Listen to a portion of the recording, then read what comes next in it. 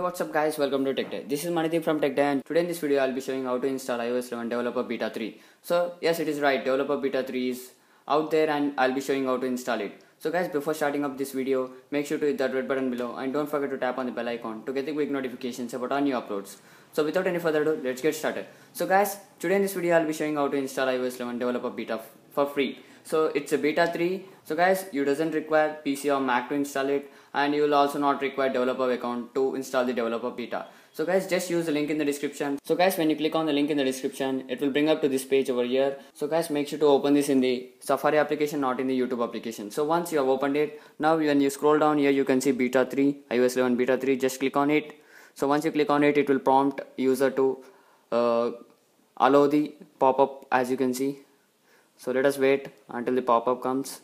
So there you need to just click on the allow, which will take you to the settings page. So as you can see, here is a pop-up. Now when you click on the allow, it will simply take you to the settings page. So once you are in the settings page, here you need to do what is, you need to install this profile. So when you click on the install, if you have set the password, it will ask you to enter the password.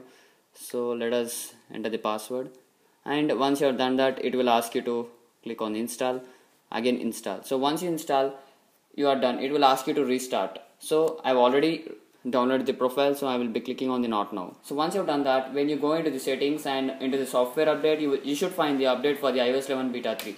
So guys, I'll be showing it right now. So guys, as you can see, when you move into the software update, you should find the iOS 11 Developer Beta 3 is available for your device. So here you can see it is showing 354.2 MB. That's what the size of this update. And when you look at that, it is showing that this beta version of iOS 11 contains bug fixes and improvements.